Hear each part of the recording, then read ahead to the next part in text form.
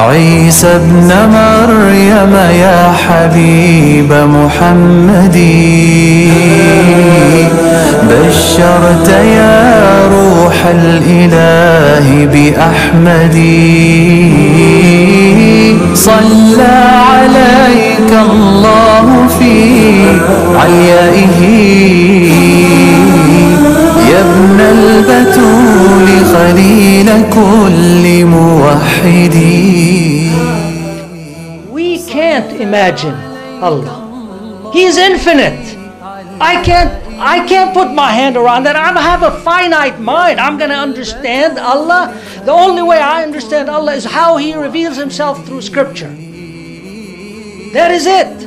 Because my mind, I've heard Imam Zia here say it so many times, and that is this. It's like my mind is a little paper cup. How can the infinite Allah, if He even tries to put a drop in me, I will explode trying to understand Him. And my father, he says, when I was in my 4th standard, he once suddenly asked me, what do you want to become after you grow up? And I told him I want to become the President of America. And believe me, I have not lost that hope still. Inshallah. No Muslim is a Muslim if he does not believe, love and respect Jesus Christ, may peace be upon him, as much as he loves, believes and respects Prophet Muhammad, may peace be upon him.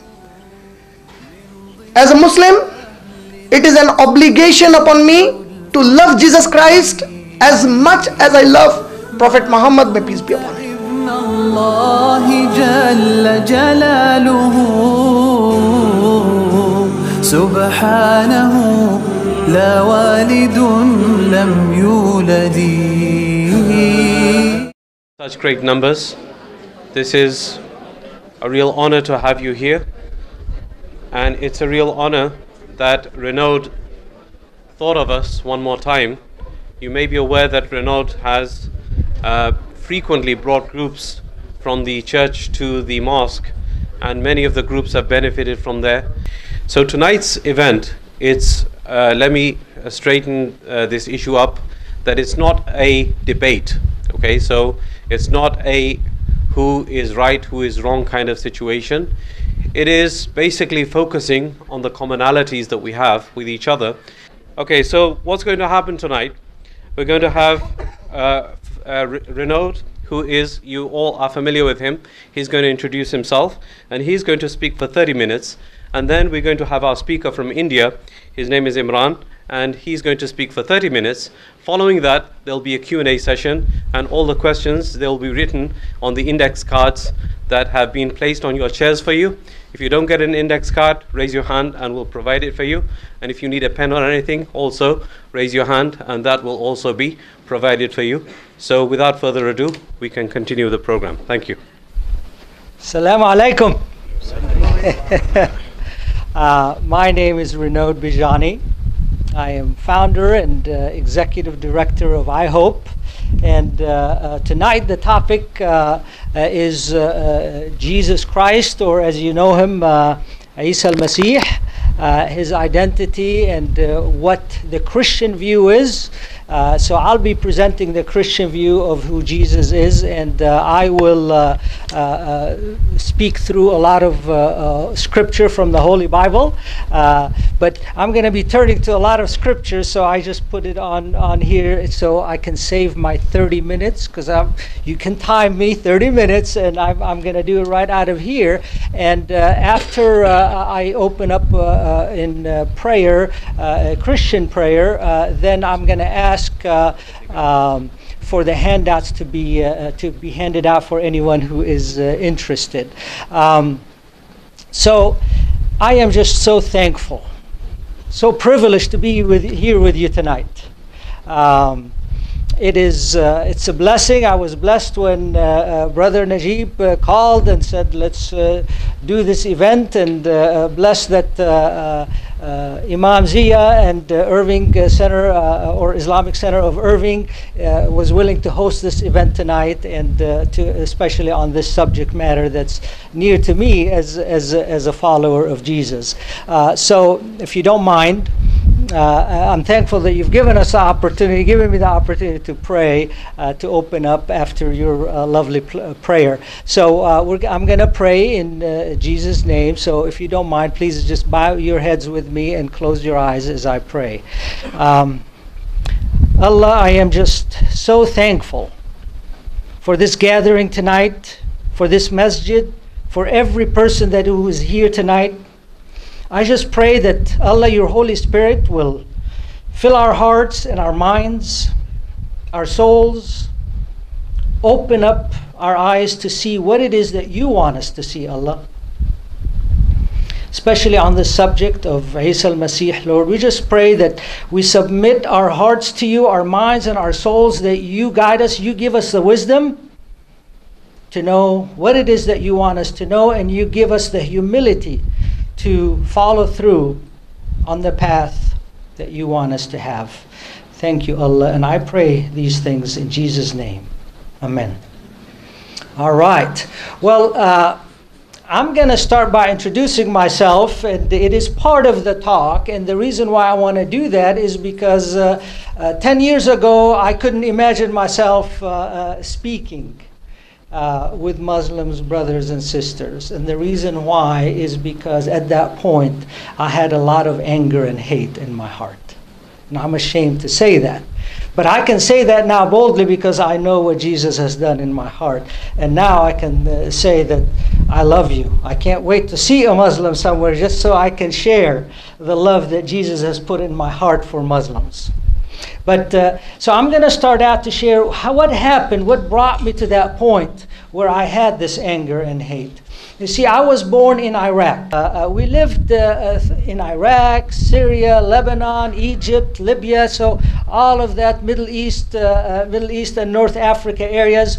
And my mother would preach to me from the Bible, and she would teach me. And at age 4, I think I started, it's like Allah was preparing me for moments like this. So as a child, I would go out in the streets of Baghdad, bored, and just start saying something about Jesus as loud as I could. I was probably a very obnoxious 4-year-old. And I remember Muslim friends just looking at me with a smile, with warm hearts, knowing I was just an innocent child. But there's always one. And at 4 years old was the first one. An extremist, didn't like probably what I was saying.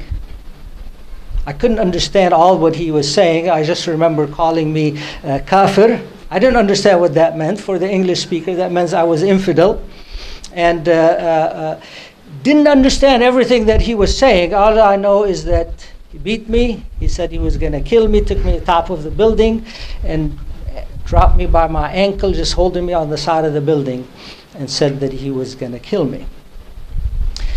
Thanks to Allah, he changed his mind, put me back. But as I didn't understand these things, and as we moved through these different countries, I kept doing the same thing.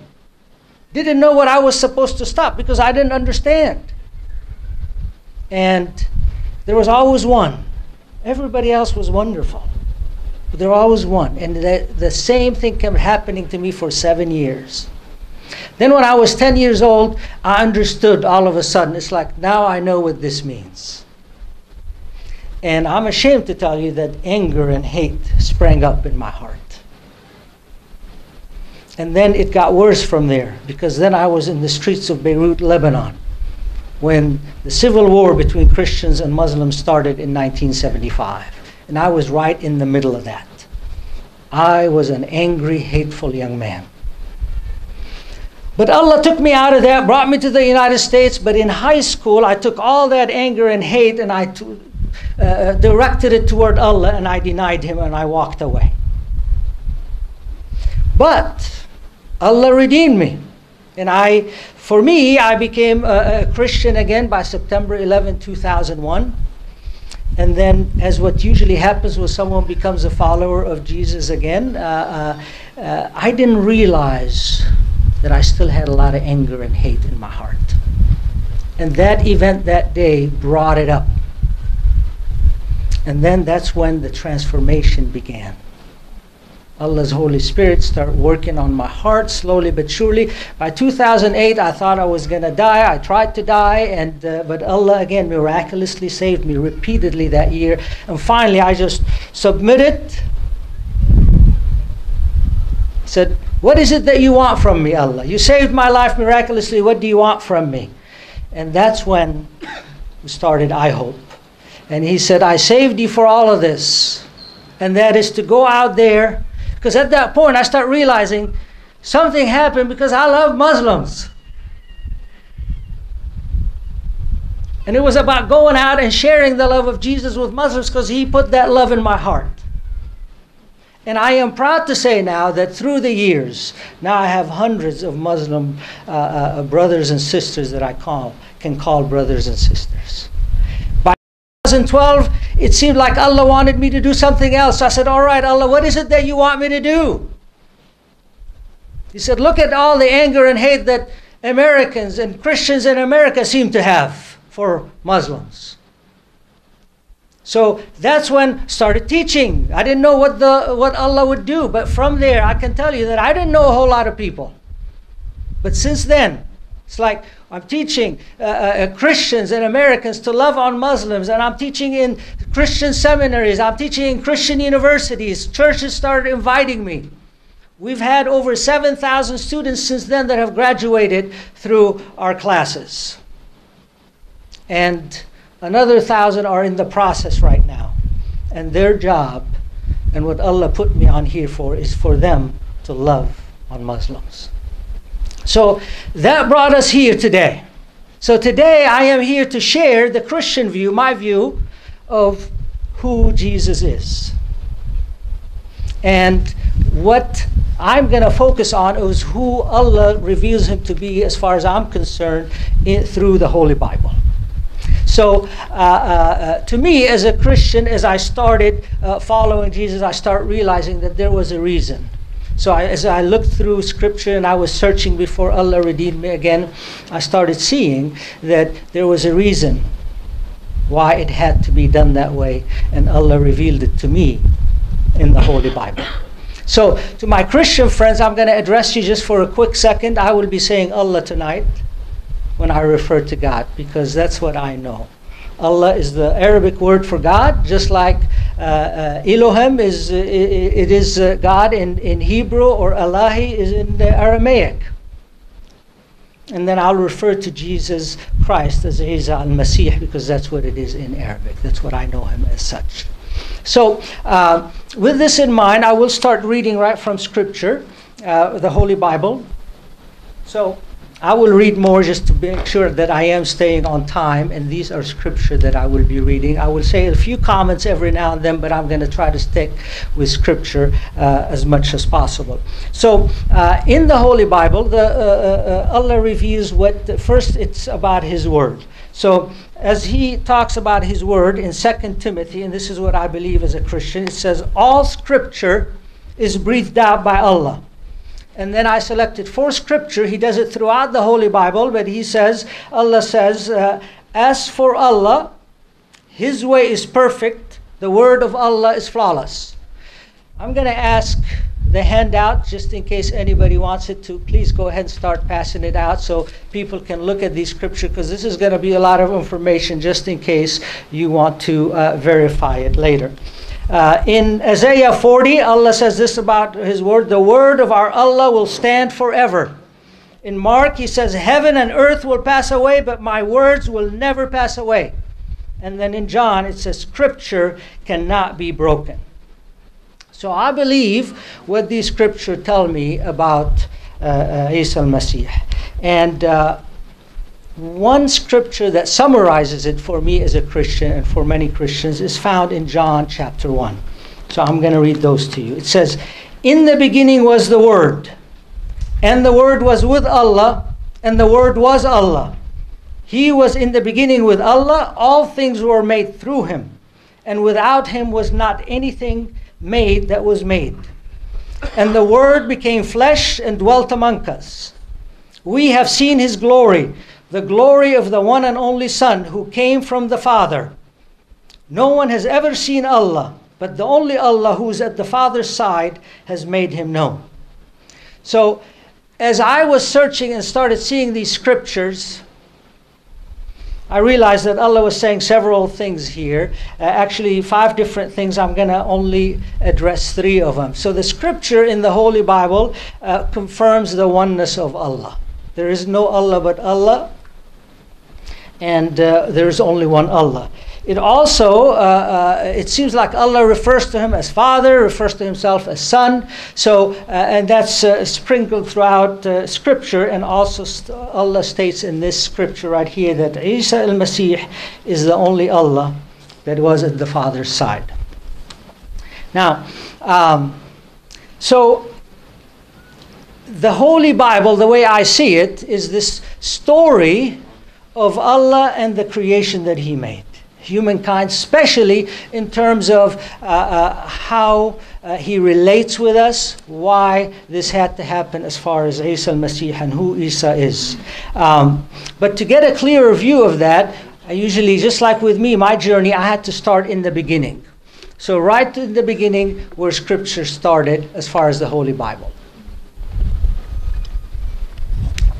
It says in Genesis chapter 3, it focuses on the first human sin that humankind did.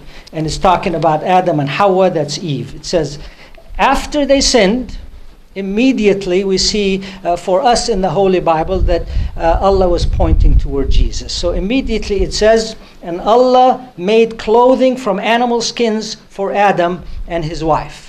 So that was the first recorded adha for us, or sacrifice of an animal. And it was immediately like Allah was pointing to what was going to happen 1,500 years later when Jesus was going to come on earth. And then in Genesis chapter 4 or Surah 4, he's pointing us to that again by revealing the story of Cain and Abel. And this is what the scripture says. And when it was time for the harvest, Cain presented some of his crops as a gift to Allah. His brother Abel also brought a gift, the best of the firstborn lambs from his flock. Allah accepted Abel and his gift, the lamb, but He did not accept Cain and his gift. So right from there, through also hundreds of other stories, what I believe is that Allah was pointing us to the sacrifice, the only sacrifice that He would accept, and that is who we see as Isa al-Masih, or Jesus Christ. And then 400 years later, in Genesis chapter 12, it starts the story of Abraham, or Ibrahim as you know him, as I know him in Arabic. And 400 years after Abraham, some of his descendants were slaves in Egypt. And then the story there, as Allah is bringing them out of Egypt in Exodus, Surah 12, again, He tells us the story where He was pointing them to what needed to happen with Isa al-Masih. It says in Exodus 12, each family, this is Allah commanding them, He says, each family must choose a lamb or a young goat for an adha, sacrifice, one animal for each household. The animal you select must be 1 year male, either a sheep or a goat with no defects. Then the whole assembly of the community must slaughter their lamb or young goat. They are to take some of the blood and smear it on the sides and the top of the door frames of the house. On that night, I will execute judgment against all the gods of Egypt, for I am Allah. But the blood on your doorposts will serve as a sign, marking the houses where you are staying. When I see the blood, I will pass over you. The plague of death will not touch you when I strike. So Allah was, to me as a Christian and Christians, He was already pointing us to that Passover lamb that He calls Isa al-Masih. And the blood of Isa al-Masih, we believe, is what protects us, just like He was pointing us in Exodus 12, and He redeems us into paradise through that sacrifice. Now, when Isa al-Masih came on earth, we fast forward in Holy Scripture to John 12, and just before He was about to be sacrificed, Isa al-Masih says the following. He said, should I pray, Father, save me from this hour? But this is the very reason I came. And when I am lifted up from the earth, I will draw everyone to myself. He said this to indicate how he was going to die. But despite all the miraculous signs Isa had done, most of the people still did not believe in him. Many people did believe in him, but they wouldn't admit it for the fear of the Pharisees would expel them. Now, Isa was addressing some doubters after his resurrection, and Allah reveals the following in Luke chapter 24. It said, "Then Isa said to them, 'You foolish people, you find it so hard to believe all that the prophets wrote in the scriptures? Wasn't it clearly predicted that Al-Masih would have to suffer all of these things before entering his glory?' Then Isa took them through the writings of Moses, and all the prophets, explaining from the scriptures the things concerning himself." And then I want to share this ayah from that same chapter, just because I love to share this with my Muslim friends, and I share it with joy. It says, Isa al-Masih was suddenly standing there among his followers, and he said, "Assalamu alaikum." That's the first time right there in Scripture Jesus said it. So, as I was searching over 10 years ago, or actually 15 years ago, two questions came to mind as I was searching through the scriptures. Why did Allah, this is my belief and my question, why did Allah have to come to earth as Al-Masih, the Son of Allah, to be sacrificed? Why Allah, the most merciful, forgiving, could not merely say to anyone, "I forgive you," apart from the sacrifice of Isa al-Masih? Because that's what I see the scripture were saying and what Christians believe. And as for me, the scripture that we read already points to some of these things. But for me, what we see in Romans chapter 3, one of those passages that summarizes it succinctly together. This is what Romans 3 says about this. "But now, apart from the law, the righteousness of Allah has been made known, to which the law and the prophets testify.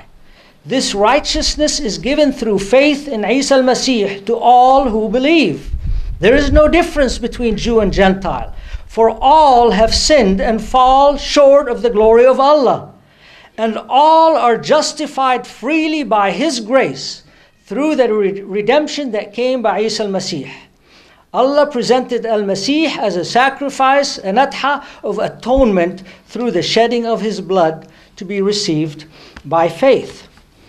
It says, "He did this to demonstrate his righteousness." And then it repeats it again. "He did it to demonstrate his righteousness at the present time, so as to be just and the one who justifies those who have faith in Isa." So in this passage, Allah summarizes 7 things. I'll share 6 of them with you. And that's Allah talking about himself. He says that he is righteous. He is holy. And he repeats that repeatedly. And then he tells us the other thing is that he is a just and fair judge. So, and he says through other scripture that as a righteous and just and fair judge, he says, "I cannot break my covenant. I will not take back a single word I said." And in Deuteronomy, referring to himself, he says his deeds are perfect. Everything he does is just and fair. He is a faithful Allah who does no wrong. How just and upright he is. And then in the passage we read in Romans, it says, "For all have sinned." Well, the thing is, right from the beginning of Scripture, Allah was always revealing his eternal and perfect law and how he deals with sin. And right from the beginning, he says, "The soul who sins shall die." And again, he repeats in Romans, the passage close to where we read, "The wages of sin is death." And then Allah reveals through this passage that he is impartial. So, he cannot show favoritism. He repeats it throughout Scripture. I'll read James 2:9. He says, Allah reveals there that favoritism is wrong. He says, "But if you favor some people over others, you are committing a sin, and you're guilty of breaking the law." So in this passage in Romans, Allah is saying to us as Christians that he has to honor his own perfect eternal law. So as He is full of grace, as it says, and forgiveness. He says Allah has freely given redemption through faith in Isa al-Masih to all who believe. So this perfect judge to me, as a Christian, cannot just say, I forgive you apart from the sacrifice, because through that sacrifice, Allah perfectly demonstrated the balance between His righteousness, impartiality, grace, love, just, and the way for justification. So later in Scripture, it says, this is what we believe about Isa al-Masih in Scripture. So in John 3:18, Allah reveals the following about Isa al-Masih. He says, there is no judgment against anyone who believes in Him. But anyone who does not believe in Him has already been judged for not believing in Allah's one and only Son. In John 14:6, Isa says the following. He says, I am the way, the truth, and the life. No one can come to the Father except through me. In Acts 12, Allah reveals this following regarding Jesus. He says, there is no salvation in no one else. Allah has given no other name under heaven by which one must be saved. And then in Hebrews, it tells us this about Isa al-Masih, about His second coming. He says, He will come again to bring salvation to all who are eagerly waiting for Him.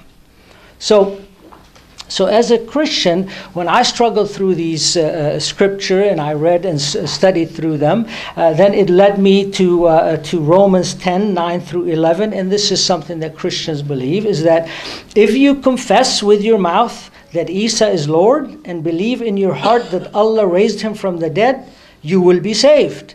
For it is by believing in your heart that you are made right with Allah, and it is by confessing with your mouth that you are saved.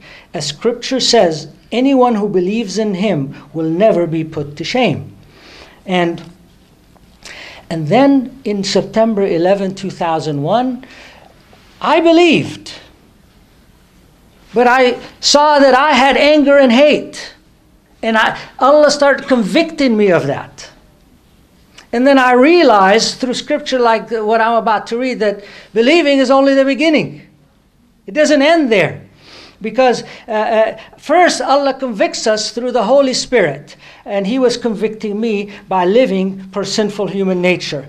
He says that a lot, but I'm going to focus on Galatians 5. It says, when you follow the desires of your sinful nature, the results are very clear.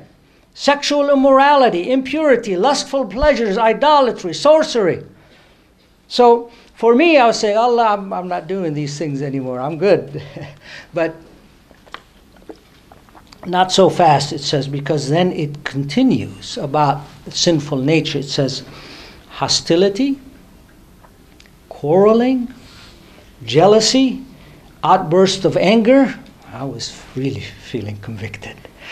Selfish ambition, dissension, division, envy, and it says, on other sins like these, anyone living that sort of life will not inherit the kingdom of Allah. So I said, Allah, then what do I do?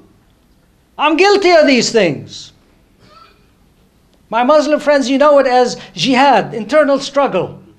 I'm guilty of that internal struggle. But then Allah continues in Galatians 5 right after that, and He says that as a follower of Jesus, then He starts filling me with the Holy Spirit that enables me to live as a disciple of Isa. And He started transforming my heart into these things. And this is what the scripture says. But the Holy Spirit produces this kind of fruit in our lives. Love. He repeats a lot of gifts there, and I'm going to read them. But He says, if you don't have love, you have nothing. I was convicted, especially toward my Muslim brothers and sisters. So He says, love, joy, peace, patience, kindness, goodness, faithfulness, gentleness, and self-control. Those who belong to Isa al-Masih have nailed the passions and desires of their sinful nature to His cross and crucified them there.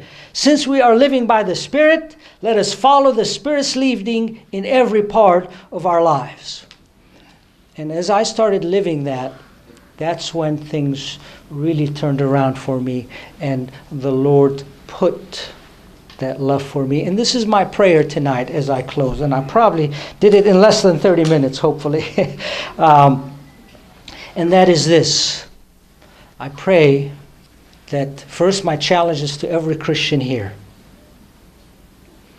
You've got to fill your heart with the Holy Spirit. You've got to plead with Allah's Holy Spirit to fill you. Because if you're here tonight with suspicion, anger, or hate to any, especially to our Muslims and brothers and sisters, then repent.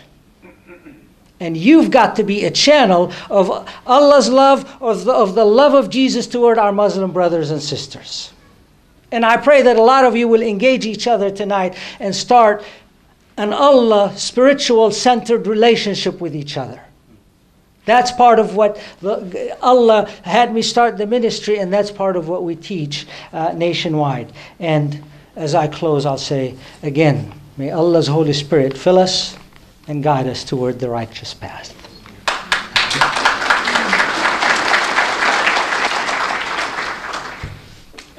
In the name of Allah, the most gracious and the most compassionate, I, Muhammad Kamal, would like to request you your permission to introduce to all of you the Muslim speaker of this evening, inter-religious dialogue to be held, if God willing, today, the 3rd December 2016, Saturday, on the topic, Jesus Christ, peace be upon him, in Christianity and in Islam.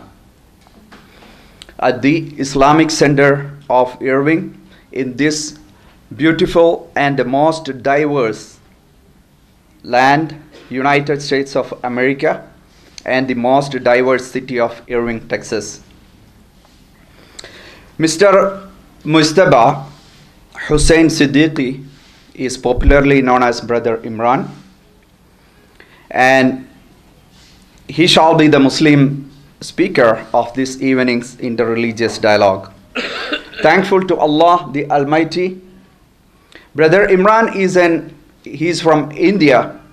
He's an Indian Muslim and is from the Hyderabad city of India. He was a student of public administration, political science and history from the prestigious Nizam College of Hyderabad. During his job in Riyadh in the American company Toys R Us, Mr. Brother Imran was introduced to the legendary Muslim orator on the comparative religion, Sheikh Ahmad Deedat. This motivated Brother Imran to return to his homeland, India, for good and take up Islamic dawah, that is, conveying the message of Islam to Muslims and non-Muslims alike, as his full-time job.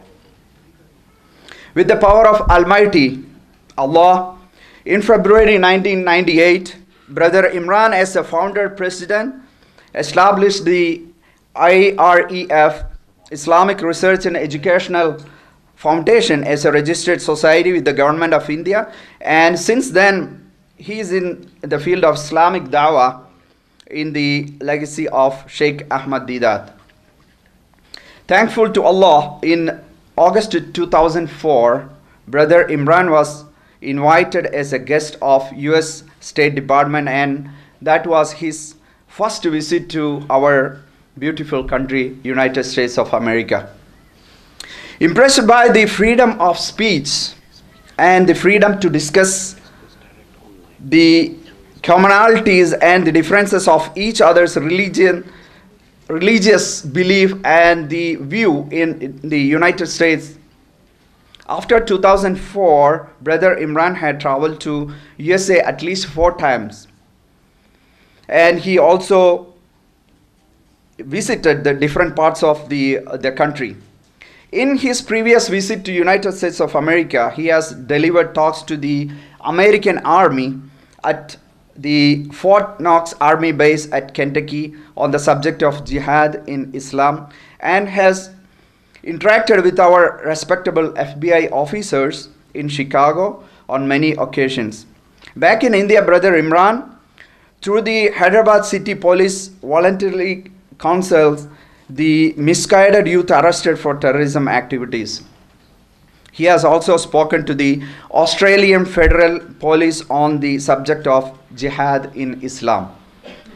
Through his public talks and interactions with the officers, Brother Imran tries to clarify a lot of misconceptions about Islam and answers allegations against Islam to both the common public masses of non-Muslims and Muslims, and also the dignified officers of law and order agencies. Both the public and officers appreciated Brother Imran's logical, reasonable and academic approach towards the same. Glory be to Allah. Brother Imran has a fairly good international exposure, and he has traveled to many countries of the world like USA, Canada, UK, Australia, New Zealand, Singapore, Malaysia, Taiwan, Hong Kong, Thailand, Saudi Arabia, UAE, Qatar, Bahrain and Kuwait. If God will, after this US visit, he is expected to travel to South Korea and Japan. Thankful to Allah, we have Brother Imran here, and Brother Imran is a popular debater and has on several occasions successfully debated many scholars of Christianity and other religions.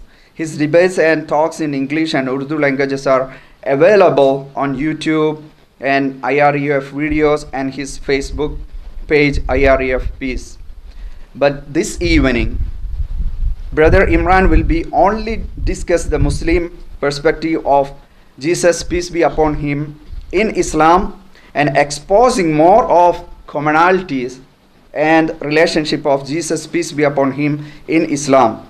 So now I take leave for the speaker to begin his talk on the topic Jesus Christ in Islam. Alhamdulillahi Rabbil Alameen, wassalatu wassalamu ala rasulihil kareem wa ala alihi wa ashabihi ajma'in. Auzu billahi minash shaitanir rajim, bismillahir rahmanir rahim. Qul huwallahu ahad, Allahu samad, lam yalid wa lam yulad wa lam yakun lahu kufuwan ahad. Rabbi shrah li sadri wa yassir li amri wahlul 'uqdatam min lisani yafqahu qawli. Amma ba'd. Respected Imam Sahab of the ICI Irving Masjid in Texas, Sheikh Zia, respected Renaud Bijani, my Christian speaker, respected elders in the audience and all my dear brothers and the sisters, I welcome all of you with the Islamic greetings. Assalamu alaikum wa rahmatullahi wa barakatuhu. Meaning, may the peace, mercy and blessings of Almighty God, Allah, be on all of you. MashaAllah, this is my 4th visit to the USA, and in my public talks outside USA, I have always said, if I have met the best human beings, kind in their nature anywhere on earth, it are the Americans. MashaAllah. Believe me, trust me, I love American people a lot. And my father, he says, when I was in my 4th standard, he once suddenly asked me, what do you want to become after you grow up? And I told him I want to become the President of America. And believe me, I have not lost that hope still. Inshallah. And as far as the subject is concerned, Jesus Christ in Islam, at the very outset of the talk, let me make a point very clear from the Muslim perspective.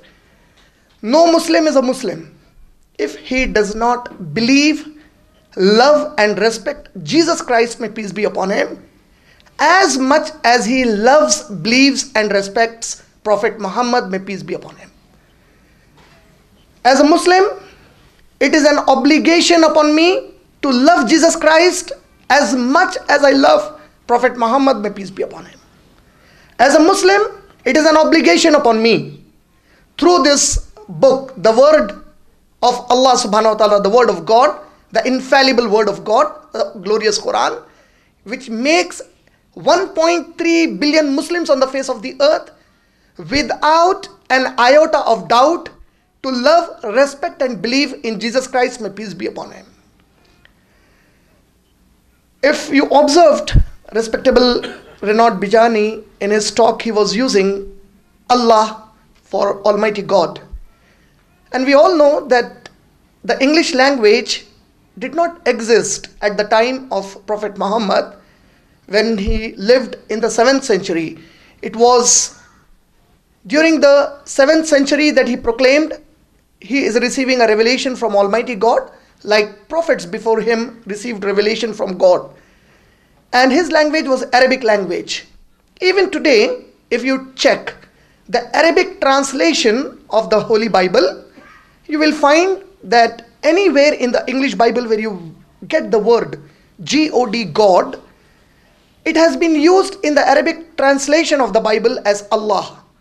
So for the Muslim audience here, let me make the point very clear that when Renaud Bijani was using the word Allah, he was not using the name Allah as described in the glorious Quran, but he was referring Allah as the name which is a translation for God, God, used in the Arabic translation of the Bible.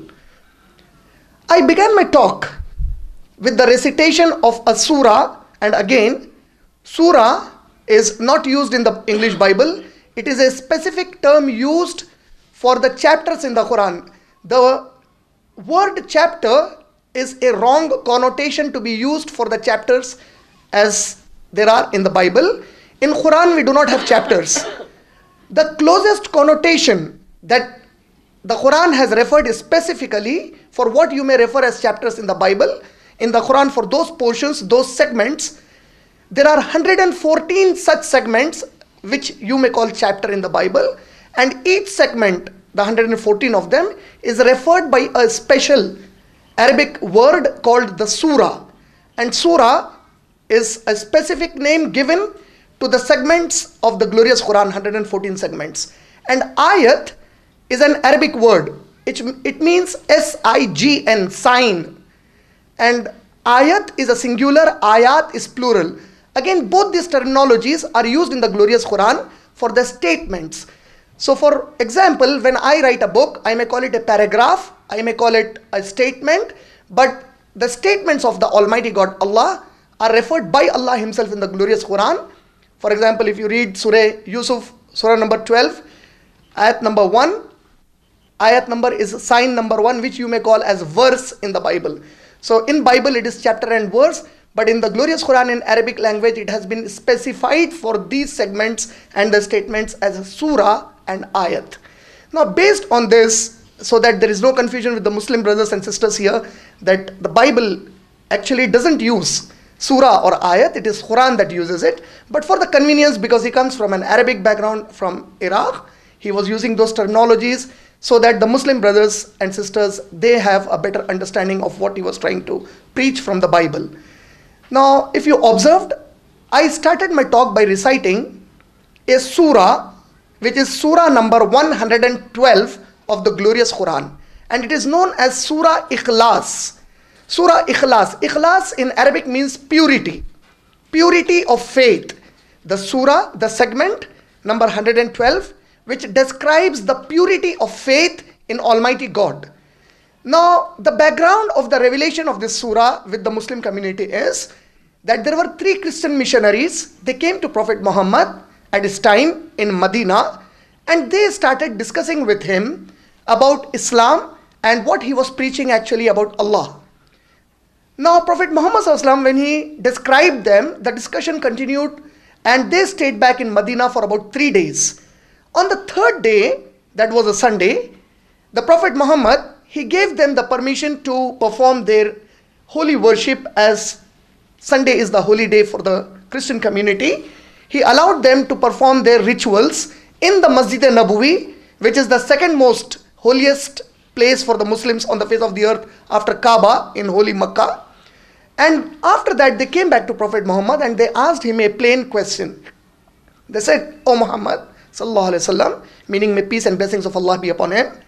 "O Muhammad, may peace and blessings of Allah be upon him, sallallahu alaihi wasallam, you are discussing since 3 days with us about Almighty God, Allah.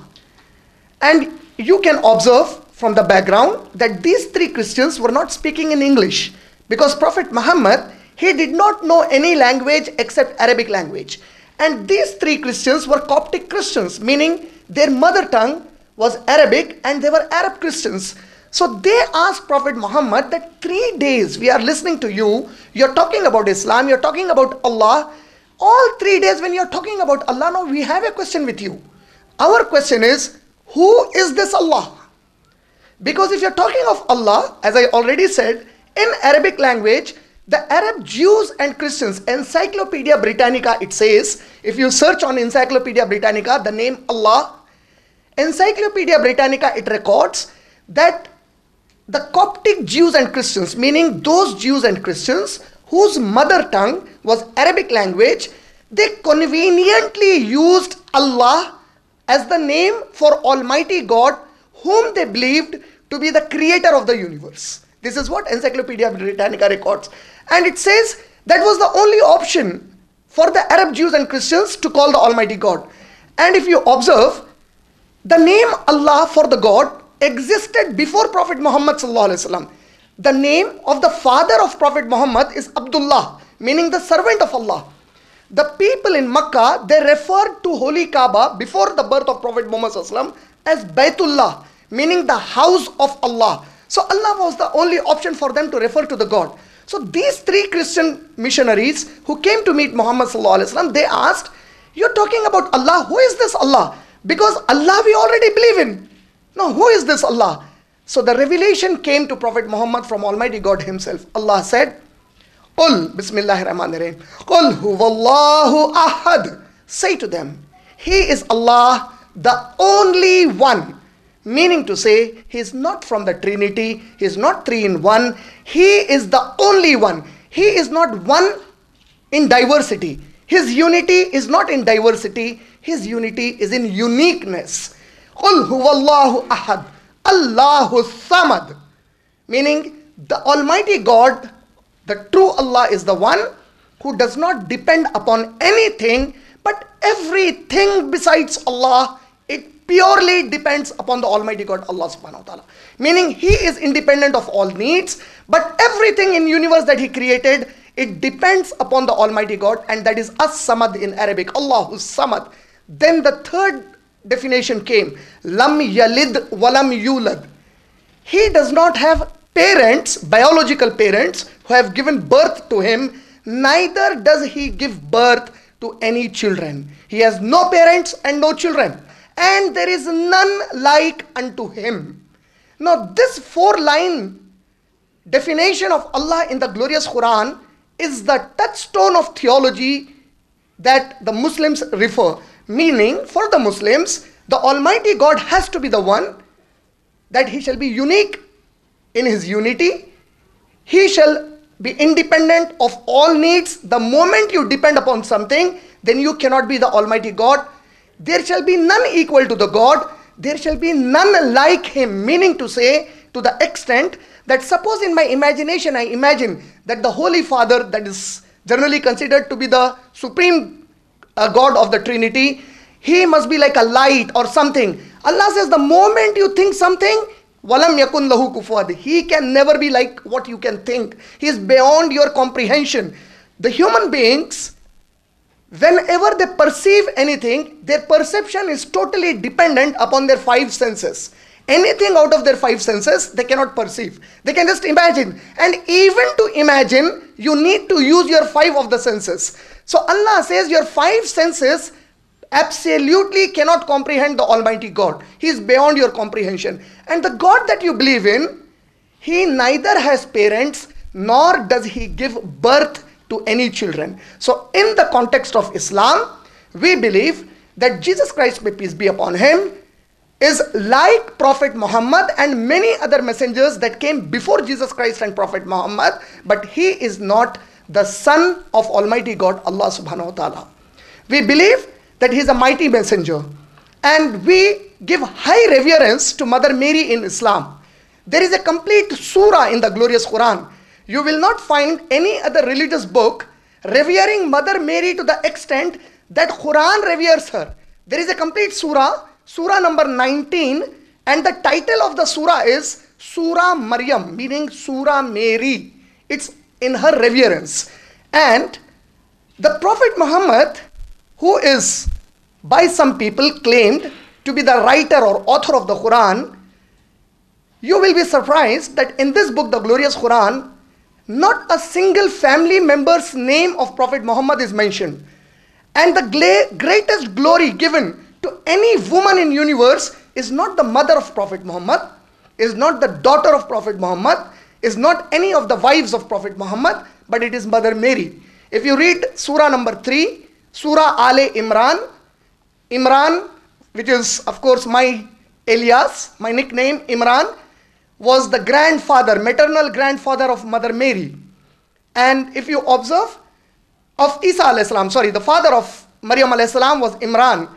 And there is a surah in the glorious Quran by the name Surah Ale Imran, meaning the family of Imran, Surah number 3, ayat number 42, where Allah says, A'udhu billahi minash shaitanir rajim, wa iz qalatil malaikatu ya Maryamu inna Allah astafaki wa taharaki wastafaki ala nisa'il alamin. And behold, the angel said, O Mary, God has chosen you and purified you and chosen you above the women of all nations. Meaning in entire universe, a Muslim believes that nobody is more modest than Mother Mary, may peace be upon her. That is our belief in Mother Mary. And when it comes to the birth of Jesus Christ, may peace be upon him, the Quran says that in Ale Imran, Surah number 3, ayat number 59, Allah says, Inna Isa masala indallahi kamasali Adam. The example of Isa alayhi salam, the example of Jesus Christ concerning his birth in the sight of Almighty God Allah is like that of Adam, may peace be upon him. For as Allah created Adam from dust, so did Allah create Isa alayhi salam. In other words, Allah subhanahu wa ta'ala is educating that Allah does not need to create a son for himself and to create Isa alayhi salam, Jesus Christ, may peace be upon him, without a male intervention is very easy for Allah. Because if Allah for the first time can create Adam without a mother and a father, it's not a great issue to create Isa alayhi salam only without a father. So as a Muslim, we believe that Jesus Christ, may peace be upon him, was born miraculously to Mother Mary without any male intervention. And the entire description of her birth, like the Gospel of Luke, chapter number 1, verse number 35, the entire description of Mother Mary giving birth to Isa alayhi salam is mentioned in the glorious Quran in Ale Imran, Surah number 3, ayat number 45 to ayat number 55, and in Surah Maryam, Surah number 19, ayat number 24 to ayat number 34. These are the two places in the Quran where in detail the description of birth of Isa alayhi salam is mentioned. And what does it say? In ayat number 45, Surah Al Imran, Surah number 3, Allah says, the angel said, وَإِذْ قَالَتِ الْمَلَائِكَةُ يَا مَرْيَمُ إِنَّ اللَّهَ يُبَشِّرُكَ بِكَلِمَةٍ مِّنْهُ اسْمُهُ الْمَسِيحُ عِيسَى ابْنُ مَرْيَمَ وَجِيهًا فِي الدُّنْيَا وَالْآخِرَةِ مِنَ الْمُقَرَّبِينَ. And the angel said, O Mary, God gives you a glad tiding of a son whose name shall be Masih, Messiah, Christ Jesus, the son of Mary, who shall be greatly esteemed in this life, and of those who are closest to Allah in Akhirah, in Judgment Day, he shall be one of the closest with others to Almighty God, Allah subhanahu wa ta'ala. Maryam alayhi salam responds in ayat number 47, Surah Al Imran, Surah number 3, she says, Khalat Rabbi, she said to her Lord, O my Lord, how can I have a son when no man has ever touched me? And the reply came to her from Almighty God, فَإِذَا خَذَا أَمْرًا فَإِنَّمَا يَقُولُ لَهُ كُنْ فَيَكُونَ. When Almighty God decides any matter, he just says to it, be, and it is. Almighty God says, he orders something and it happens.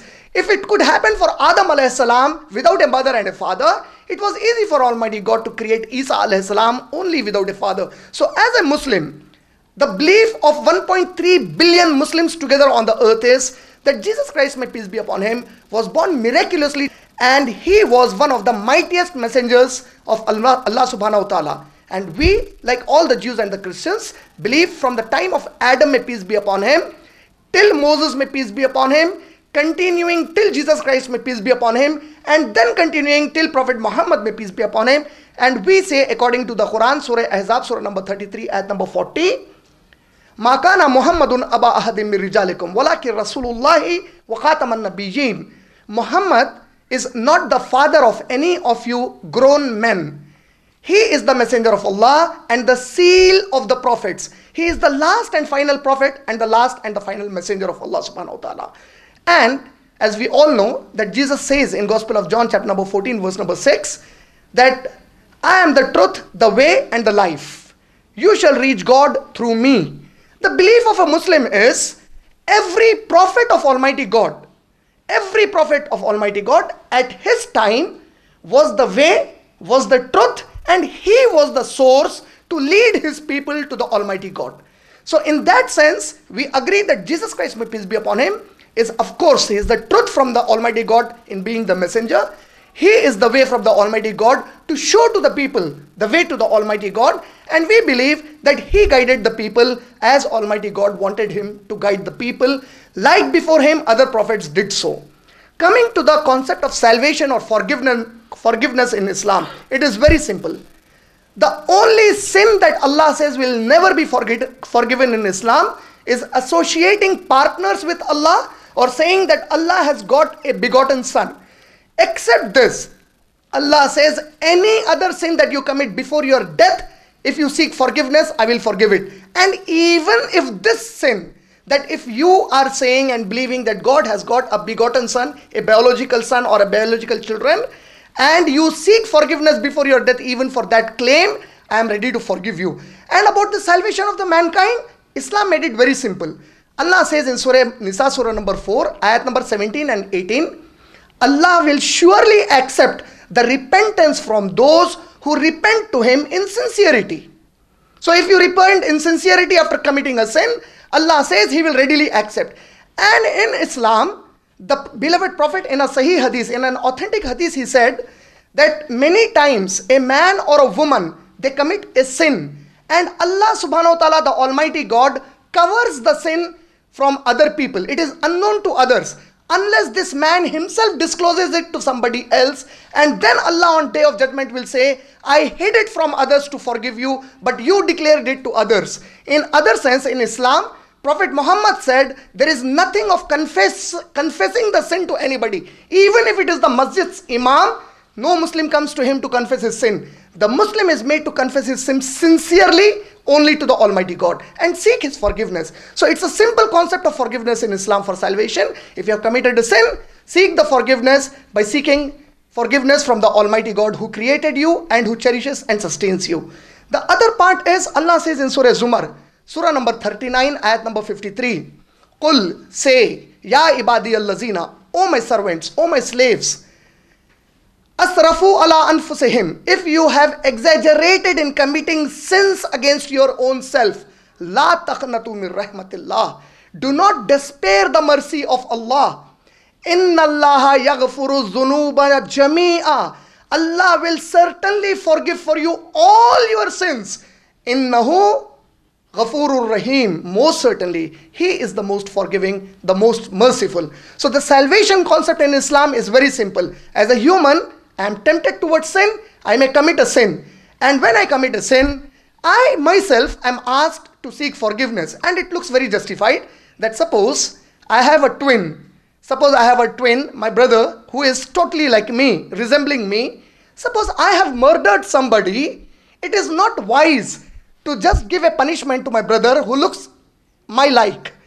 It looks unjust because he is not the one who has committed the sin. Similarly, as a Muslim, we believe that Jesus Christ, may peace be upon him, he sought the forgiveness of the people like all other messengers, like Prophet Muhammad, Prophet Noah, Prophet Moses. He also sought forgiveness for the people, but he would not sacrifice himself for everybody because Jesus Christ, may peace be upon him, he guided us towards the Almighty God and taught us to serve him and seek his forgiveness like all other prophets did.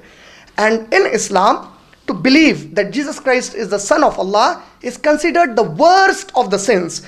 Many Christian brothers and sisters, they feel offensive when a Muslim doesn't greet them with Happy Christmas. One of the major reasons for a Muslim not to do this is because in the Quran, a Muslim is commanded by Allah in Surah Maryam, Surah number 19, ayat number 88, 89, 90, 91 and 92. Allah says, A'udhu billahi minash shaitanir rajim, وَقَالُوا اتَّخَذَ الرَّحْمَنُ وَلَدًا. And they say, they boast, they allege that the most gracious has begotten a son. لَقَدْ جَئْتُمْ شَيْئًا إِدَّا. It's the dirtiest thing that anyone can utter against the Almighty God. تَكَادُ السَّمَاوَاتِ يَتَفَطَّرْنَ مِنْهُ. If we give the sense of what they are uttering about God to the heaven, it will burst upon them. وَتَنْشَقِّ الْأَرْضُ. If we give that sense to the earth, it will split and bury them alive. وَتَقِرُّ الْجِبَالُ هَدَّا. And the mountains, if they get the sense of what they are uttering, saying that Jesus is the Son of God, then it will fall to utter ruin. And the Awlir Rahmani Walada, they boasted, they alleged that most gracious has begotten a son. In ayat number 92, Allah says in Surah Maryam, Surah number 19, that it does not befit the glory and majesty of the Almighty God to beget the children. Based on these beliefs, if you observe, we Muslims, like all the Christian brothers and sisters, have high reverence and respect for Jesus Christ, may peace be upon him, except for the part that when you associate anything with Almighty God, Allah, or associate Jesus Christ, may peace be upon him, as his son or equal to Allah, we take an objection to it and we don't believe in that. And Allah says in Surah Nisa, Surah number 4, ayat number 171, Allah subhanahu wa ta'ala addresses the Muslims and he wants the Muslims to address the non-Muslim Christian brothers and sisters. Allah says, Ya Ahlal Kitab, O you people of the book, O you Jews and Christians, La taghlu fi dinikum. Do not go into excesses of your religion. For at the time of Jesus Christ, may peace be upon him, the children of Israel, who are referred as Jews today, they wanted to kill him and they called him the child of fornication. Nauz billah, may Allah forbid. And later, in exaggeration of his love, the people started to equate him with Almighty God and called him the Son of God. So Allah says, La taghlu fi dinakum. Do not go into excesses of your religion. Wala taqulu ala Allahi illa al-haq. And do not say anything about Almighty God which is untrue. Except the truth. Do not speak anything about Almighty God. Innamal Masih, most certainly Christ Jesus. Innamal Masih, Isa ibn Maryama Rasulullahi, most certainly Christ Jesus, the son of Mary, was a messenger of Allah. Wa kalimatuhu, and his word, meaning his command. Alqaha ila Maryama wa ruhum minhu, which Allah bestowed upon Mother Mary, a spirit proceeding from him. And then Allah says, فَآمِنُوا بِاللَّهِ وَرُسُلِهِ. All of you believe in Allah and all his messengers. وَلَا تَقُولُوا salasa. And don't say Trinity. إِنْتَهُ خَيْرٌ لَكُمْ. It is best for you if you desist from saying Trinity. إِنَّمَا اللَّهُ إِلَهٌ وَاحِدٌ. Most certainly your Allah is only one God. It does not befit that God to beget a son.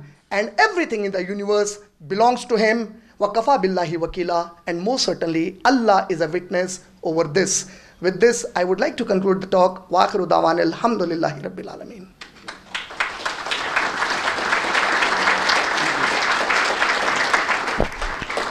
So we have the last portion of the session now, which is the Q&A session. You have the index cards in front of you. If you don't have an index card, raise your hand and we can give you one. And you can pass the questions forward and we can try to answer them. You can put on the index card who you want to answer that question.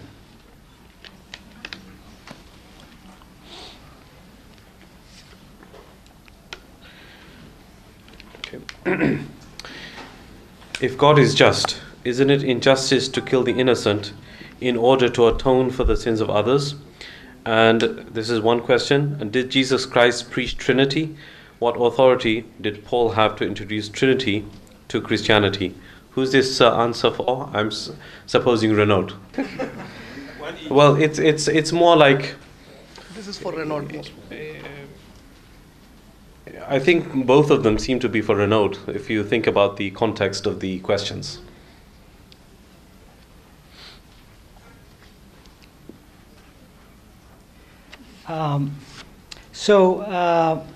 by what authority did Paul have to introduce Trinity to Christians? So, again, the subject of tonight is Isa al-Masih, or Jesus Christ. So, in this case, 2 Timothy, it is part of the handout. It says, all Scripture is God-breathed. That means whether it's Paul, whether it's Isaiah, whether it's Musa or Moses, all Scripture is God-breathed. That's what I believe. That's what we Christians believe. And in Revelation, it said that Scripture was ended. So those things come, the way I believe it, as Christians believe it, is that all Scripture is God-breathed, and from the beginning to the end, it says, at least in the Holy Bible, is that Scripture cannot be broken. God's Word is flawless. So that's what we believe. So that's the authority, and that would be, and that's the thing, is that by that authority, as far as Jesus Christ, as a Christian, then we believe that there are a lot of commonalities with my brothers and sisters in Islam, but it does come down, like Brother Imran said, it comes down to one thing, and that is, who is Isa al-Masih? Is he truly Allah? And as far as the other question is, if God is just, well, that's the thing, is what the Holy Scripture is clearly saying. It's because He is just, He had to die for us in order to fulfill His eternal law that He revealed right from the beginning. And because we can't do it, and if He looks at some works versus others, so He, to be just, He made everything through Isa al-Masih, who He considers is Himself. Okay, this is probably for Brother Imran. Do Muslims believe that God gave or revealed to Moses the sacrificial system and the teaching that only through shedding of blood can sins be forgiven? This idea fills the teaching in the Torah. If so, why is there no sacrifice for sins in Islam? Brother Imran, would you like to take it?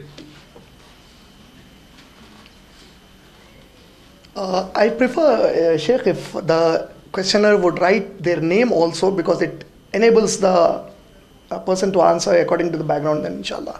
Jazakallah khair. Thank you. Brother has asked the question that do I believe that the God Almighty, He wanted to forgive sins by shedding the blood? And if that be true, then do we believe that Moses, may peace be upon him, was given a law through the Torah that shedding of blood is must for forgiving of sins? Yes, I believe that shedding of blood is required for the forgiveness of sins, but it is not the criteria in Islam for seeking forgiveness of the sins. If you check the Quran and the teachings of Prophet Muhammad, may peace be upon him, he did not obligate every individual Muslim to sacrifice that we do in Bakrid. Because in your context, you are trying to say that when Muslims in Bakrid, when they sacrifice the goat or the ram, they do it with the intention that this blood is being sacrificed so that my sins are forgiven. So Islamically, it is only for those who are eligible. And in Islam, it is basically to remember the obedience of Abraham, may peace be upon him, towards the Almighty God. What Muslims are reminded is, you see how merciful Allah is. He commanded Abraham to sacrifice his son. When Abraham took the son was removed by Archangel Gabriel and a ram was put there. This ram was put to indicate the mercy of Almighty God, that Allah doesn't want to shed the blood of human beings for the forgiveness of their sins. What Allah requires, and Allah makes it clear again in Surah Hajj, Surah number 22, ayat number 37, Allah says, when you sacrifice the animal, it is neither the blood nor the meat that reaches Allah. It is your God piety that reaches Him. Because after a Muslim sacrifices in Bakrid, the Prophet recommended the Muslims to make 3 parts of the sacrificial meat. One goes to the relatives, one goes to the poor, the other third is remaining with the person who has sacrificed. Meaning, the meat is used by us, it benefits us. The benefit of the sacrificial animal is reaching us. It doesn't reach the Almighty God. What Allah says is, I want you to remember the obedience of Abraham, may peace be upon him. Had I made Abraham sacrifice his own son, then commanded the same to all of you, none of you would have been able to fulfill it. So it's a mercy that needs to be remembered. So in Islam, shedding blood for Forgiveness of sin is not a criteria. As I said, Allah makes it very clear. In Surah Zumar, Surah number 39, ayat number 53, Ya ibadiyal lazina asrafu ala anfusihim. O my servants who committed excesses against your own soul. La taqnatu min rahmatillah. Do not despair the mercy of Allah. Inna Allah yaghfuru zunuban jami'a. And Renaud knows Arabic. Allah says zunub is a major sin. Zunuban jamia, he will forgive all your major sins. So if he is forgiving major sins, minors are by default included in it. Zunub in Arabic means all major and minor. Jamia, completely, he will forgive your sins. Seek his forgiveness. That's what Allah requires in Islam. These things, yes, it is a ritual, but not a criteria in Islam for seeking forgiveness of Allah subhanahu wa ta'ala. I hope I answered that question. There's a question for Renaud. What is the difference between works and faith in Christianity? What is the difference between works and faith in Christianity? Thank you. Well, in the story of Ibrahim in Takween, in Genesis, it tells us that Abraham believed Allah when he told him to go, and he believed Allah when he told him, I'm going to give you a son, even at your wife is 100 years old, and it was credited to him as righteousness, is what Allah says. So for us, when we believe in Isa al-Masih, who is Allah himself for us, then it is credited for us as righteousness, and that's how the salvation happens. So even though Allah can just say you are forgiven, as I said, and it's in your handout, for us in the scripture, we must believe in the sacrifice of Allah himself. Then everybody, that's the way that perfect balance of love, justice, fairness is met in scripture. So that belief in throughout the Holy Bible, including in Hebrews chapter 11 and 12, it says, as he believed, that was credited for him as righteousness. Thank you. Next question is for Brother Imran. What was Allah's purpose in making Jesus' birth divine? Meaning, miraculous birth. Why wasn't he just born in a natural way? And this question is from a person named Jeremy. Brother Jeremy has asked the question, what was the purpose of giving a miraculous birth to Jesus Christ, may peace be upon him, and not a natural birth? What was it that Allah subhanahu wa ta'ala wanted to show through it? That's a very nice question, basically.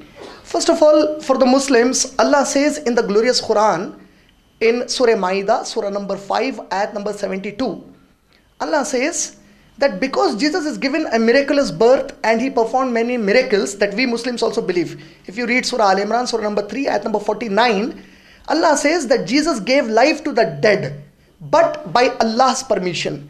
He healed those who were born blind, lepers, but by Allah's permission. Like many messengers of God did miracles, but by the God's will. Similarly, Jesus did it by the will of the Almighty God. So that the Muslims do not get mesmerized, hypnotized by others and exaggerate him to be the son of God or equal to God. Allah says in Surah Ma'idah, Surah number 5, ayat number 72, لَقَدْ كَفَرَ الَّذِينَ قَالُوا إِنَّ اللَّهَ هُوَ الْمَسِيحُ ابْنُ مَرْيَمَ. Whosoever said that Allah is Christ Jesus, the son of Mary, they disbelieved. وَقَالَ الْمَسِيحُ. Instead, Christ Jesus said, Ya Bani Israel, A'budullaha Rabbi wa Rabbukum. O children of Israel, worship Allah who is my God and your God, my Lord and your Lord. Innahu man yushrik billahi. Whoever associate a partner with Allah, faqad harramallahu alayhi al-jannah. Allah will make heaven haram upon him, forbidden for him. Wama wahunnar, will be thrown into hellfire. Wama lizalimina min ansar. These transgressors who transgressed against their limits in believing the God will never find a helper and protector in hereafter when they are punished. This is the Muslim belief. Then Allah wants the Muslims to ponder in Surah Ma'idah, Surah number 5, ayat number 75. Allah again wants us to ponder that Jesus and Mother Mary cannot be the Almighty God. Allah says, Mal Masihu ibn Maryam illa Rasul khad khalaq min qablihi Rasul. Christ Jesus, the son of Mary, was no more than a messenger like many messengers before him. Wa ummuhu siddiqa, and his mother was a truthful woman. Kana yakulani ta'am, they both ate food. Meaning to say that Almighty God is the sustainer. He himself doesn't eat. Mother Mary and Jesus, they ate food. Kana yakulani ta'am. They both ate food. Unzur kayfa nubayyinu lahumul ayat. Look how clear we make our signs unto you. Summanzur, have another look. Anna yufakun, where are you getting perverted away? Allah is trying to say that if you eat and drink, you cannot be Almighty God. Allah says in Surah Zariyat, Surah number 51, ayat number 56 and 57, we created all mankind and the jinn to worship Allah alone. And He does not ask the mankind to provide him sustenance, no, nor to feed him. Inna Allaha huwa razzaqu zul quwwatil mateen. Most certainly He is Allah who provides you the food. So anybody who eats food, drinks water, cannot be the Almighty God, because they become dependent upon something to live. Based on this, if you observe, Allah subhanahu wa ta'ala talks about the miraculous birth of Jesus Christ, may peace be upon him, not to make it a divine birth. It's not a divine birth, it's a miraculous birth. Why did Allah do that? One of the things Allah again said in Surah Anbiya, Surah number 21, ayat number 22 is, Allah said, it does not befit the slaves to question Almighty God. For example, in an army, there is a rule, do or die. Don't ask why. Because the subordinates, generally they can't realize and understand the decision taken by a commander-in-chief. So the subordinate, if he's asked to fire, this subordinate, he feels, no, why shall I fire? I'm taking the life of a person. And he says, boss, why shall I fire? The boss will fire this guy. He will say, just do the order that has been said to you. So Allah says, it does not befit the human being to question the decisions of Almighty God. Why did Allah do this? So Allah says in Surah Mulk, Surah number 67, ayat number 1 and 2, we created life and death as an examination for you. So the examination is for three communities through Jesus Christ, may peace be upon him. One is the Jewish community, the second is the Christian community, the third is the Muslim community. This is what Allah said in Surah Nisa, Ya Ahlal Kitabi, La Taghlu fi dinakum. Do not go into excess of your religion, O people of the book. Neither is Jesus a son of a fornicatress or an adulteress. He is the son of a very modest woman, the most modest in the universe, Mother Mary, may peace be upon her.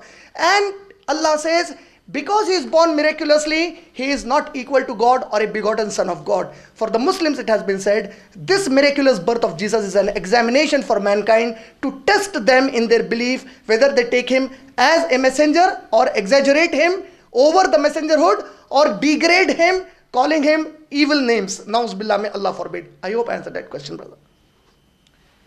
So, quite a few people have asked this question. It's on 4 or 5 different cards. This is for Renaud.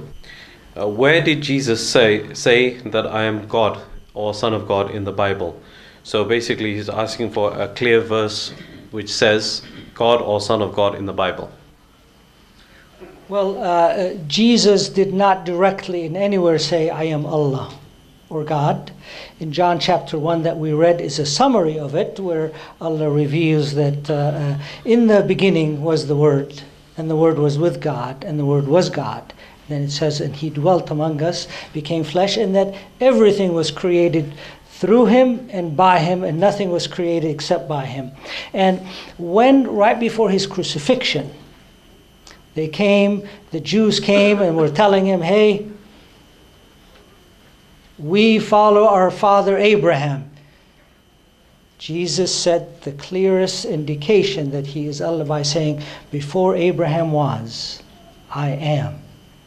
And that goes right back to the first time that Allah revealed Himself to Moses, right back to Genesis. When Moses asked him, who are you from the burning bush? He said, I am who I am. So at that point, when the Jews heard him say that, they said, crucify him, for he has committed blasphemy. So throughout Scripture for us Christians, throughout the New Testament, the main reason why they crucified Jesus is because it was very clear to them that He was claiming to be Allah, through verses like, I am. This is a question for Imran. The Quran says to believe in the word of Jesus. Okay, so the Quran tells us to believe that the Prophet Jesus was the messenger of God, and his words were written 100 years before the Prophet Muhammad. Why then do Muslims reject what is said during Christ's baptism, "This is my son in whom I am well pleased"? And this question is, I think it's Tom, or I'm not sure it's Tom or Tim. It's not written clearly. Brother has asked a question that why do the Muslims deny when it is clearly mentioned even 100 years before Jesus Christ, the people started to believe that he is the Son of God. That is what Brother Tim or Brother Tom asked. Brother, historically, if you read the history of the concept of Trinity, you will come to know that it was only in 395 Christian era that King Augustine and Constantinople officially accepted the concept of Trinity. Otherwise, Unitarian belief was dominant till 395 years after Jesus Christ, may peace be upon him. Now, after that, when the concept of believing in Son of God comes, we as Muslims, because I am a student of comparative religion, I try to understand the faith, not just through Quran, but even other religious scriptures. And now when I read the Holy Bible, Jesus Christ, may peace be upon him, has an answer about that particular concept of the Son of God. For example, when you read Gospel of John, chapter number 10, verse number 30, Jesus says, "I and my Father are one." The next verse, verse number 31, the Jews picked up the stones to pelt at him. Verse number 32, Gospel of John, chapter number 10, Jesus Christ, may peace be upon him, he asks them, "For what sin do you pelt stones at me? Do I not show you the good things in the name of the Father who has sent me?" Verse number 33, they reply, "We do not hit at you for the good things you show in the name of the God, but because of the blasphemy that you say you are the Son of God." Verse number 34, Jesus replies to them and he says, "Is it not mentioned in your scriptures that whosoever does the work of God are the sons of God?" Meaning, at the time of Jesus Christ, may peace be upon him, according to the Holy Bible itself, the terminology Son of God was a common usage. For example, in our time today, when we go in the court of law to the judge, we say, "Oh my Lord." When we say, "Oh my Lord" to the judge, nobody is standing in the court will ever say, "I'm trying to say that this judge is Almighty God the Lord." It's a usage of language. So this is how that usage was used at that time. And what Allah says in the Quran is that Jesus Christ, may peace be upon him, was absolutely not killed on the cross. Allah says in Surah Nisa, Surah number 4, ayat number 157 and 158, وَقَوْلِهِمْ إِنَّا قَتَلْنَا الْمَسِيحَ عِيسَى بْنُ مَرْيَمَ. And they say that they killed Christ Jesus, the son of Mary, the messenger of Allah. وَمَا قَتَلُوهُ وَمَا صَلَبُهُ. Neither did they kill him, nor did they crucify him. وَلَكِنْ شُبِّهَ لَهُمْ. Something of doubt happened before them. وَإِنَّ الَّذِينَ اخْتَلَفُوا فِيهِ لَفِي شَكٍّ مِّنْهُ. Whosoever doubts about this matter, إِلَّا اتِّبَاءَ الظَّنِّ مَا لَهُمْ بِهِ مِنْ إِلْمٍ إِلَّا اتِّبَاءَ الظَّنِّ. They only speak conjecture without evidence. They have no proof that he was killed. وَمَا قَتَلُوهُ يَقِينًا. For a surety, Jesus was not killed. بَلْ رَفَعَهُ اللَّهُ إِلَيْهِ. Instead, Allah lifted him up alive. Inna Allah kana azizan hakima. Most certainly Allah is all powerful and all wise. So based on these teachings, our understanding is Jesus was a mighty messenger. He was not the son of the God, and Son of God was a common usage at his time. And what Prophet Muhammad came and taught to the people was not on his own authority, but it was the same authority who spoke from the time of Adam till the time of Muhammad sallallahu alaihi wasallam, that is Almighty God, Allah subhanahu wa ta'ala, without any son, without any daughter, without any parents, and without any associate to him. It was the same authority, and the Prophet Muhammad sallallahu alaihi wasallam clarified about this. I hope I answered that question. It's for the Muslim representative, and I think let's address Renaud with this. There are 3 questions. What do you mean by saying Jesus Christ died for us? Number 1. Number 2, we have belief, which is called Iman. What is the Christian faith? And number 3, what is the purpose of religious pictures and images in Christianity? Are they supposed to represent God? Is it possible to make a picture of God? and this is possibly alluding to the issue of the 10 Commandments, that thou shalt not make any graven images about God. So basically referring to that. So, see. I will need to see that card to remember all the questions. This one is it? Yes. Okay. So, what do we mean by saying Jesus died for us? Well, again, that's the whole essence of what I believe as a Christian. And that's what the Holy Scripture, the Holy Bible tells us, is that apart from Jesus, there is no redemption of sin. And again, the reason why we go right back to Romans 3 that I shared with you is that through Jesus, which is the sacrifice of Allah Himself, is righteousness, His love, His fairness, His justice, everything is revealed, because from the beginning, we go right to Genesis for us. We see that it took one sin, and humanity isn't back in paradise yet. And because the whole point of all Scripture is to point us toward the fact that Allah Himself is coming to say, I'm going to redeem you. And to us, to me as a Christian, that's the most beautiful thing. It is God demonstrating His love, His righteousness, His justice, to say, you can't save yourself, but I save you. But if I just say you are forgiven, then where is the justice? Where is the mercy? Where is the forgiveness? When I do it that way, that's what the whole point of the Scripture, and those Scripture are right there with you. And let's see, again, pictures and so on, that's not really the topic for tonight. But Brother Imran said it very well earlier tonight. We can't imagine Allah. He is infinite. I can't put my hand around that. I have a finite mind. I'm going to understand Allah. The only way I understand Allah is how He reveals Himself through Scripture. That is it. Because my mind, I've heard Imam Zia here say it so many times, and that is this. It's like my mind is a little paper cup. How can the infinite Allah, if He even tries to put a drop in me, I will explode trying to understand Him. So I have to do it by faith. And my faith as a Christian is how He reveals Himself in the Holy Bible. And I go with that with faith. So when He says there is no redemption of sin except through the shedding of blood, which is in Jesus Christ, then I look at that Scripture and I as a Christian say, I believe. Okay. Thank you. This is a question for Brother Imran. Some pagans accuse the Prophet of learning the Quran from a Roman blacksmith who was a Christian staying at the outskirts of Mecca. That's the first question. And number two, is it not true that Prophet Muhammad, he copied the Quran from the Bible? Number three, I have heard that the Arabic version of the Bible was not present at the time of Prophet Muhammad. Okay, so I think that was the question over here. And doesn't your Quran mention that Jesus is Kalimatullah, the word of Allah, as well as Ruhullah, the Spirit of Allah, indicating His divinity?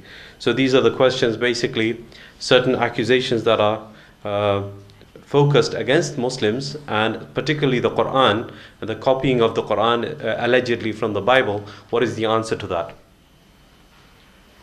For the first three questions that were asked, that is it not true that Muhammad SAW had taken it from a blacksmith or a goldsmith or a Roman blacksmith, or copied it from the Bible, and is it not true that the Bible was not there at the time of Prophet Muhammad SAW? So these three questions are almost the same, and the answer is very simple for all of you to understand. Muhammad SAW, Prophet Muhammad, according to again Encyclopedia Britannica, it says, from all historical records available on the life of Prophet Muhammad, it is confirmed that he was a person who did not know how to read and write. And the people, for 40 years of his life in Makkah, they knew him as As-Sadiq and Al-Amin.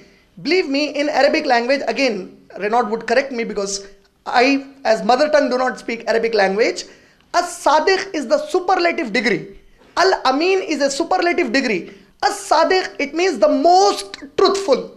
It's a superlative degree. Al-Amin, the most trustworthy. And Encyclopedia Britannica says before Prophet Muhammad for the first time said that revelation of God is coming to me through Archangel Gabriel, that is Quran is being revealed to me, 40 years of his life, people in Makkah, they referred to him as the most truthful, the most trustworthy. His characters, they say, they were the best. And this person, had he copied it, see, he would have been too intelligent to do the copying, Nauz Billah, may Allah forbid, because he was surrounded by Jews and Christians in Medina. In Medina, there were a lot of Jews and Christians at his time. He should have actually pleased them by speaking what pleases them. But he is speaking something totally different from them. For the Jews, it is a confirmed belief that Jesus was crucified. For the Christians, it is a confirmed belief that Jesus is crucified. And Prophet Muhammad through the Quran, Surah Nisa, Surah number 4, ayat number 157 to ayat number 159, he declares through the authority of Allah that Jesus is not crucified, he is not killed. He will come back again. Surah Zukhruf, Surah number 43, ayat number 61, Allah says Jesus is made a sign before day of judgment. So all Muslims too, like the Christians, believe that Jesus before the day of judgment will certainly come. And he will judge between the people. How? For us Muslims, how will he judge? Surah Nisa, Surah number 4, ayat number 159, Allah says that it is eminent, it is imminent that the Christians and the Jews believe in him before he dies. Meaning we also believe that he will come back. Had Muhammad SAW copied it from the Bible, he would have also copied it in the Quran that Jesus died on the cross. He did not do that. They were saying he is the son of God. He says no, he is not the son of God. He is only a mighty messenger of Allah. What is copying? Copying is, it should be 100% the same. But Prophet Muhammad did not do that. Historically, expecting that he did this, again, raises many questions in the words of an Orientalist. He said that to believe that Prophet Muhammad was an impostor raises more problems for us than it solves them. Why? If Prophet Muhammad has copied it from the Bible, then there are few ayat in the Quran about which Maurice Bucaille in his book, The Quran, the Bible and the Science, he says there are more than 1000 ayat in the Quran dealing with modern science, of which 750 plus ayat the science has confirmed to be in compatibility and not contradiction with the Quran. But the remaining 250, science is not advanced enough to confirm or reject them to be scientific or unscientific. How could Prophet Muhammad, an unlettered person who does not know how to read and write, suddenly copy this book? And he is doing it for 23 years. He did not get Quran like Isa a.s. got Injil or Musa a.s. got the tablets of the Torah. 23 long years a book is revealed and Allah is inviting. This is a unique book, believe me. The Quran invites the people who do not believe in it. In Surah Nisa, Surah number 4, ayat number 82, أَفَلَا يَتَدَبَّرُونَ الْقُرْآنَ. Do you not read the Quran with care? وَلَوْ كَانَ مِنْ عِنْدِ غَيْرِ اللَّهِ لَوَجَدُوهُ فِيهِ اخْتِلَافًا كَثِيرًا. Had this Quran been from anyone besides Allah, there would have been discrepancies in it. It's an invitation. Take the book, disprove it with the discrepancies. Allah says in Surah Ankabut, Surah number 29, ayat number 42 to 45. If you would have known how to read and write, O Prophet, then the people of vanity might have doubted that you authored the book. But the people who have knowledge, they can reflect to the ayat of the Quran and they can assuredly believe that this is not written by you but is a word of Allah subhanahu wa ta'ala. And rightly said, the first compiled Arabic Bible, that work was done only in the 9th to 10th century. Bits and pieces may have been available. But if you read the Quran nowhere is anti-Christ also. It is not anti-Christ. It reveres Christ, loves Christ, only 2-3 places. It corrects the belief for the Muslims that Jesus is not the begotten Son of God. And we all know, as I said, I am a student of comparative religion. The belief of Jesus being the begotten Son was according to the King James Version, the first English Bible, book Gospel of John, chapter number 3, verse number 16. It was mentioned there that Jesus and God gave the only begotten Son to the world. Revised Standard Version of the Bible, it took away that verse and it said that it was an interpolation in the main Bible. It is the word of human being and it is not the word of God. Then The belief of Trinity was according to first epistle of John, chapter number 5, verse number 7, 8 and 9, which said, and in the kingdom of heaven bear three names, the Father, the Holy Ghost and the Holy Son, and these three are one. Again in the Revised Standard Version, if you check, this verse has been completely taken away as an interpolation. So meaning to say, Prophet Muhammad ﷺ has not copied, because today the top scholars, research scholars of Bible are confirming that these beliefs are actually interpolation in the book that is supposed to be the word of God, believed by Christian community, and it has been revised many times. I hope I answered that question. Unfortunately, we're out of time. I'd like to thank Renaud and all of our guests that came today, our Christian brothers and sisters. And I'd like to thank Brother Imran coming to us all the way from India, enlightening us with his knowledge. And like I mentioned right at the very beginning, the doors of this mosque are open to all of our Christian guests. Especially on Sundays, we have a special arrangement for people to come in and have a tour of the mosque. If your friends couldn't make it, you're welcome to bring them again on Sunday. Thank you for coming, and thank you for listening and bearing with us. And if we have any shortcomings, please forgive us. Jazakumullahu khairan. عيسى ابن مريم يا حبيب محمدي بشرت يا روح الإله بأحمدي صلى عليك الله في عليائه